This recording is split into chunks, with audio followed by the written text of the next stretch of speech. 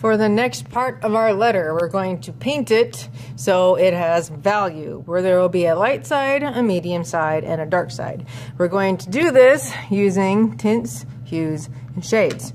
A tint is what you will start with, and that's where you have any color plus white. So here's my main color. This would be the hue, and add it to the white and stir the white up completely. You know it's mixed well when all the little streaks are gone and it's one solid color. When you're painting something with really straight lines like this, you normally want to start at the pointy end and pull your brush away. So the tint will be on the face of the object.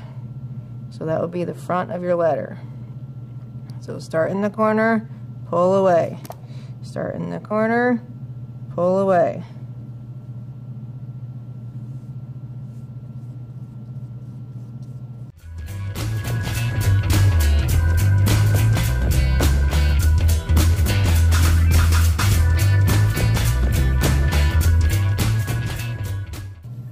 Once the face of the object is painted, then make sure you clean that brush off really well and dry your brush.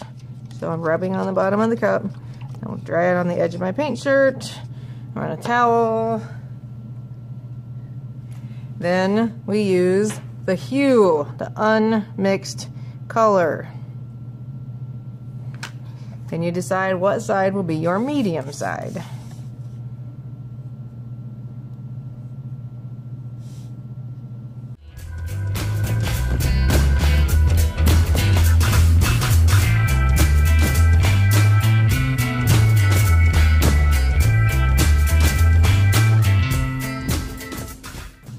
I made sure my medium side stayed consistent, so it's on the left over here, it's on the left here, and on the left there.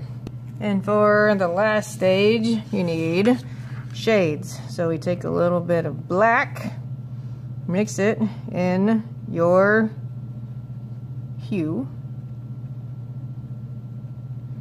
so it makes it a little darker. I'm leaving some in case I have a mistake that I have to paint over.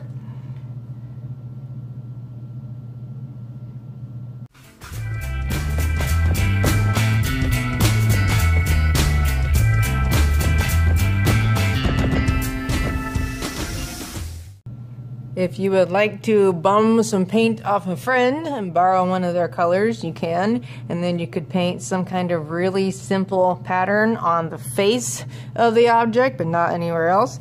We're not doing the cast shadow on the paper today. We're going to wait for this to dry.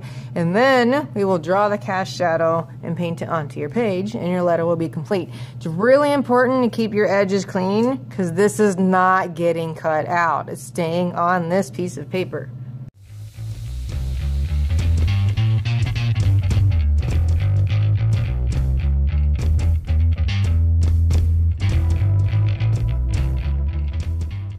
So I have my tint on the face of the object. I have my hue over here on the side, but then this shifts and becomes the bottom as well. So that means I need to take my shade, and my shade goes on the bottom part. But I do need to blend these two colors together. So you can start out by overlapping them a little bit.